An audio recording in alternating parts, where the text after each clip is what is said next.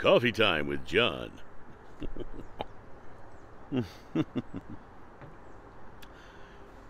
You know, we are all in this physical life thing together.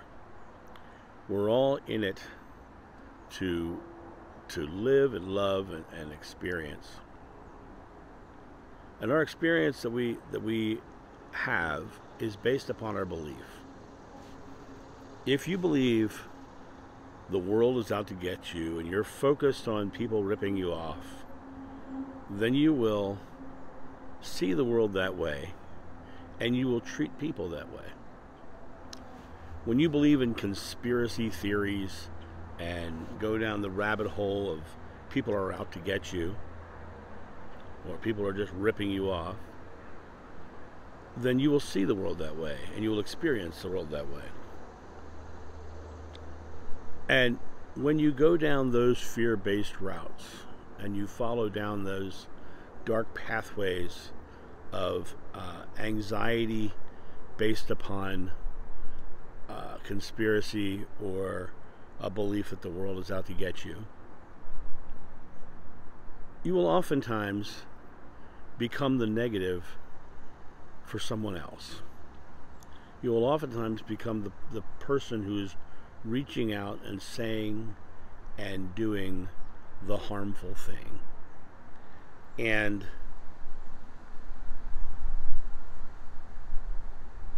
you need to be reflective of how you feel, because that's what you're creating in your world. Your feelings are a product of your belief.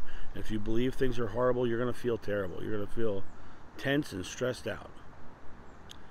But reaching out to attack others because of your belief with having no information about in their intent or who they are or anything about them, or sometimes just to validate your own theories and expect them to change their beliefs for your theories, and specifically conspiracy theories, then you're the one who is the negative.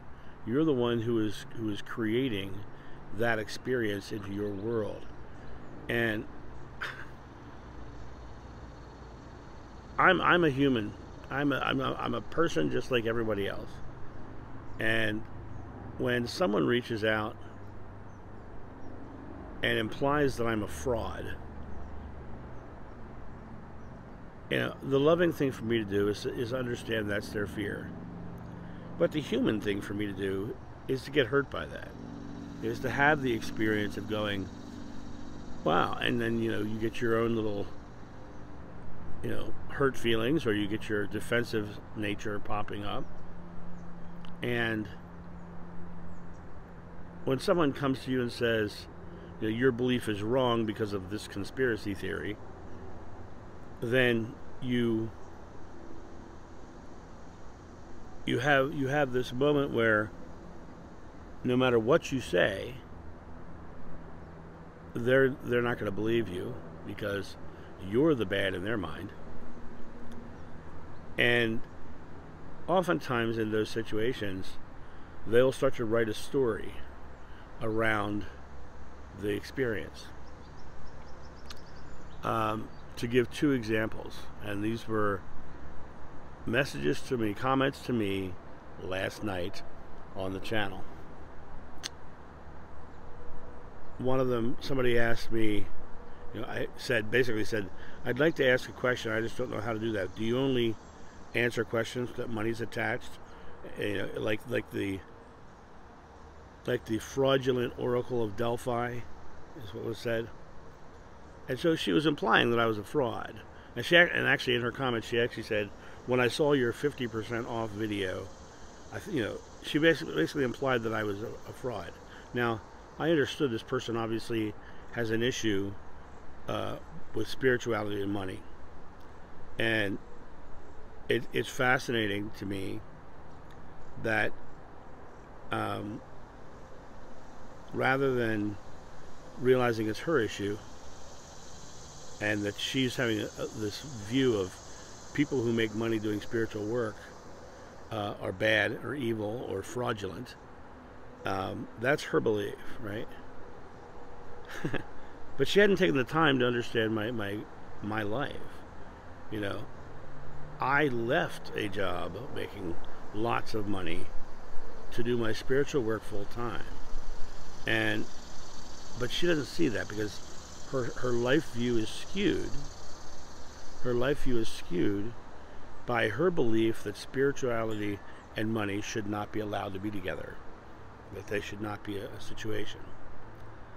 The interesting thing about it was, had 2 more minutes of time been taken, and she'd have looked at the almost 500 videos on the channel, she'd realize that almost every video on the channel was me answering questions, and none of them were attached to money. The comments come in and I answer them. I add them to the video list. I put them out, right? But the point of that is that they came with the expectation of being ripped off and that I was a fraud, right? They came with preconceived notions based upon what I would consider a false belief. And for me, the false belief is that spirituality is something that money should not be involved in. And in some theories, personal development theories, yes, but people who are teaching and have given up all physical world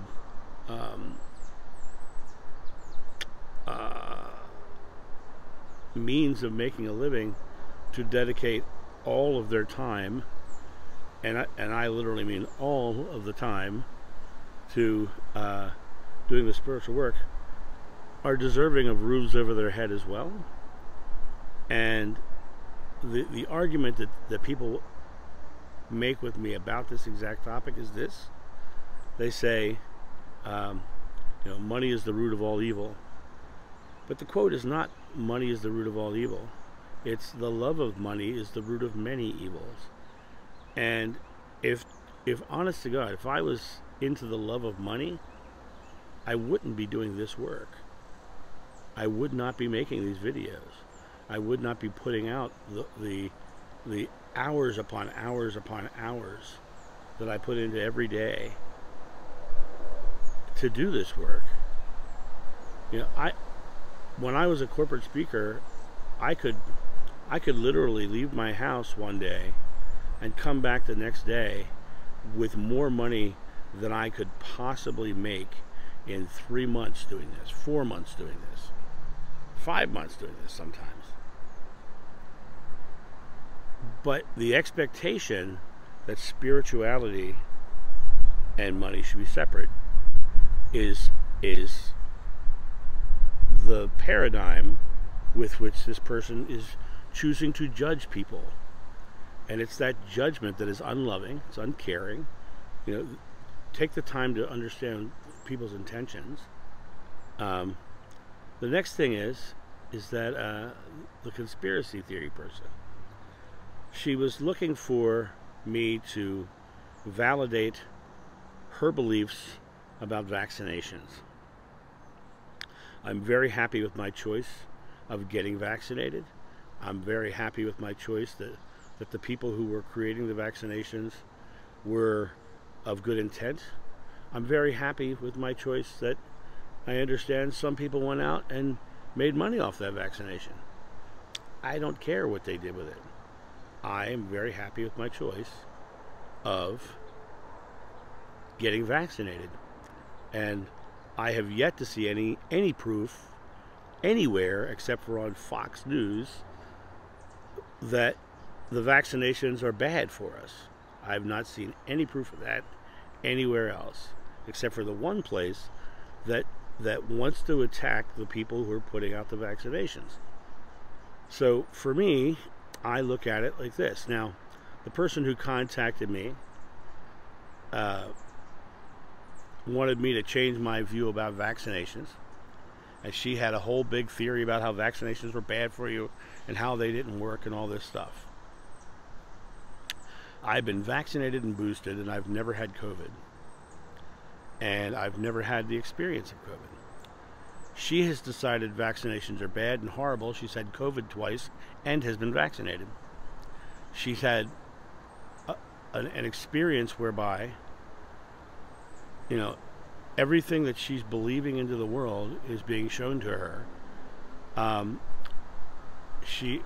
asked a question on her comment, and I came back later on, and there was another message saying how disappointed she was with me that I deleted her comment. Well, there was no other comment except for the first one, but her conspiracy theory mind said that I obviously deleted her comment. No comment was ever deleted. No comment was ever even shown to me or came across my feed. So the only time I have ever taken anything off of the channel, ever, is when they get deep into conspiracy theories or they start preaching fire and brimstone. And then I don't delete their comment. I hide them from the channel. If I was gonna be offended by something that was said and react to it, it wouldn't be to delete the comment. It would be to hide you from the channel, because the channel is here for two things. One, for me to express my truth, and hopefully somebody will come along and go, oh yeah, that just feels right. And the sirens are coming right now. Here they go. They're coming to take you away. Ha ha.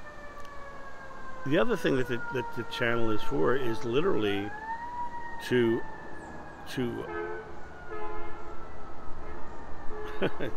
kind of distracting. The other thing the channel is for is to literally be a place where people who are coming to the channel can have a safe place to discuss their spirituality and their beliefs up front. It is not a place for someone to dictate what somebody else should believe. It is not a place for someone to come here and preach fire and brimstone. It is not a place for someone to come and call people names or imply that they are frauds. I just won't let that negativity on the channel, because that is antithetical to what this channel is about. The core element of this channel is about love. It's about being that loving essence, being that space, being in a place where we are creating our experience. And when someone comes in creating negativity and darkness and calling names, and then I block them. I hide them from the channel, because I don't want you, the audience, to deal with that. The two comments that are up right now, they haven't crossed the line for me yet of blocking them, because I always try to give people a chance. I always try to give people an idea, a way of looking at what they're doing and what they're saying and seeing how it's affecting other people. And so those comments are still up, but when it comes down to it, if it continues to go down a dark trip like this, and somebody keeps trying to dictate their beliefs that I truly believe are conspiracy theories, then I will block them from the channel, because I don't think it helps anybody for them to peddle their fears and their anxieties on the channel, because those fears and anxieties are based in nothing. They're based in no factual evidence. They're based in the idea of they themselves being afraid and thinking somebody's out to get them. And I want everyone to realize that I am also human. And coming at me when I am dedicating everything to this spiritual work, everything in my life is geared around this. Everything in my life is geared around this. But coming at me and calling me a fraud when I've given up so much, to do this, that's hurtful. That's hurtful.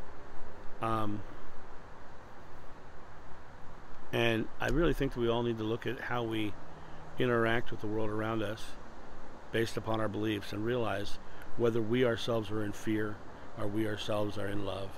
And the two people that I've mentioned in this video are definitely in deep fear of being taken advantage of or deep fear of being wrong. And that's their life. They get to create that experience.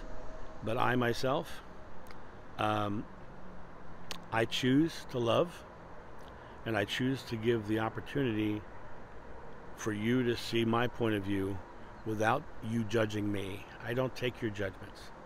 I don't accept them in any way, shape, or form. I do not accept the fear you're trying to offer me. But yeah, that first comment was hurtful. It's painful. And I felt it, because I'm human too. And I really think it's important that we realize that we have effect on people around us. And I know this is not the normal video that I do on this channel, but I had a hard time sleeping last night because I was called a fraud, and I was, you know, basically implied that I was deleting things that I had some people say some things that were not kind or loving, and that energy, I'm a very empathic person. That energy I feel, and it isn't pleasant, especially when it's directed at me. So I'm not doing this video to get people to say, you know, to defend me or anything like that. I'm doing this video just to express the experience that I had as a potential learning mechanism for somebody else to realize the impact they have in the world. And I think seeing the impact it has on me hopefully will show others how they're impacting the world and how they can impact, you know, anyone. So that's my thought on this. Don't get me wrong, I'm okay. It's all good. I'm still sitting on my back deck in a most beautiful day, drinking my coffee. It is a beautiful time, and I'm about to go into the studio here in just a minute and start doing all my private sessions today. So it's all good. It's all good. Just make sure you're not hurting people along the way and you're loving them instead. You guys have a great day, and I'll talk to you soon. See ya. Bye. Thank you, my friends, for watching this video. If you enjoyed it, please make sure that you've subscribed and you like it, you share it, but also comment below it. Let's get this community talking about these topics and spreading this information out far and wide so we can change the world for the better. Thank you.